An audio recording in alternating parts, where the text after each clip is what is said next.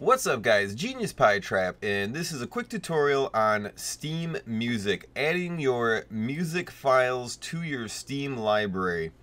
As you can see here, I have library of games, software, and down here, music, and it has my library in here. First thing we want to do is, in the upper left hand corner, click on Steam, go to Settings. Now if you don't have the music, you want to join in the beta participation, so we're going to click here, change, hit this little drop down, and make sure Steam beta update is checked.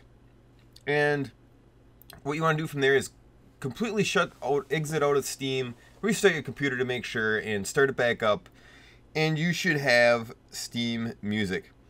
Now as you can see on the left hand side here of this little pop-up, we have music.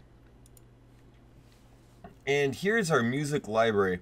Now what you want to do is click add, and from here you want to navigate to where your music files are on your computer.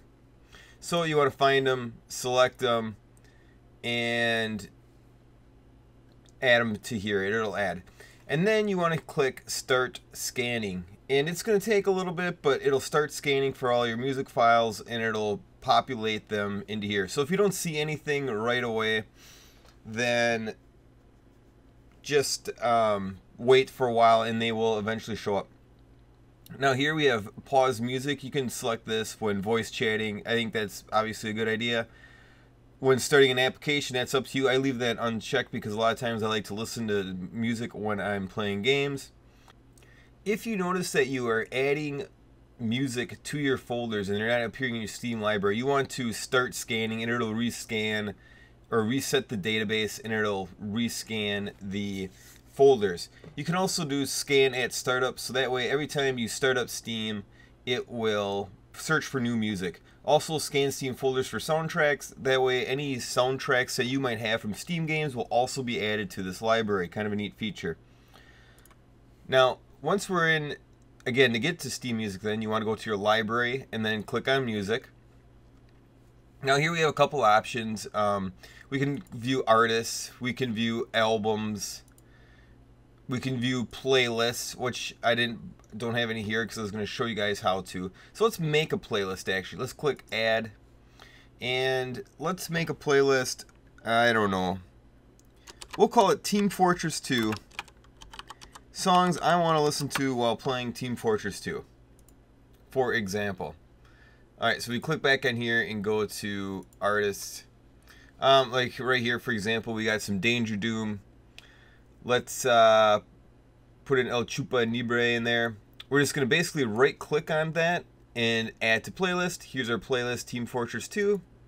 And now it's in our playlist. Now if we go to playlists, here it is. And the more place you make, once we're here, we can click on it and it'll bring up this right here. We can also click on here and we can play the music and we can minimize this.